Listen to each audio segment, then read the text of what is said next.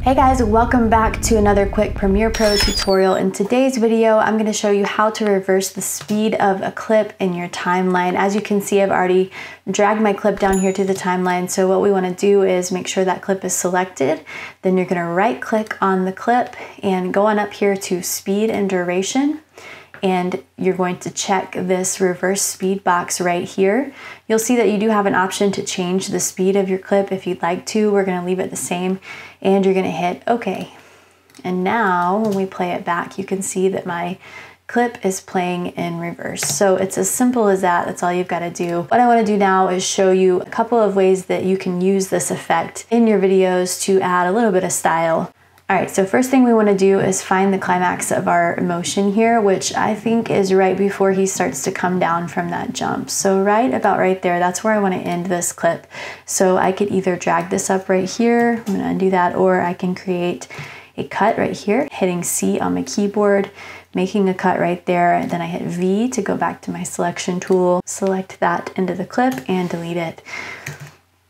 Now what we have is him just jumping up in the air. So what I want to do is make a copy of this clip that we just trimmed down. The easiest way to do this is to hold down Alt and drag that clip over. That's going to create a copy for you. Now I'm going to right click on this clip, go up to speed and duration and hit reverse speed once again. And now watch it back. It's kind of a cool effect. All right, let me show you a couple of other ways you might want to use the reverse speed effect to make this same motion a little bit smoother. So what we want to do is create another copy of this first clip. So we're going to hold down Alt on the keyboard, drag that clip over here, and I'm going to change the speed within this clip. So the way that we're going to do that is by right-clicking on the clip, and we're going to go down here to Show Clip Keyframes.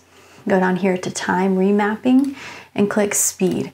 Now this line that you see right here, this is going to control the speed of your clip. So here at the beginning, the speed is constant all the way through the end. So what we want to do is right around here, the same place where we ended, I'm going to create a keyframe. And the way that you do that is by holding down Command and clicking right where you want that keyframe to go. Now when you drag this bar up, that's going to make the end of my clip faster. As you can see there, we have 160% speed. So it's going to go 160% faster than the original footage. So you can see that makes that end of the clip shorter because it's playing out faster. Likewise, if we wanted to, we could drag this front end of the clip down to make it go slower or faster as well. I'm going to leave that at 100% for now. And then you also want to drag these keyframes apart from each other a little bit, and that's going to kind of smooth out that motion. Let's watch it and see. It's really subtle. This clip is pretty short, so it's a bit hard to see, but what I'm going to do is make another copy of this clip by holding down Alt, dragging that over here next to it, and I'm going to right click on that clip, speed and duration, and reverse speed and hit OK. Now let's watch that back. So you can see that adds a little bit more style than the first way that we edited this clip, just by adding a little bit of speed on the end there where that motion gets exciting. Let me show you a couple more examples.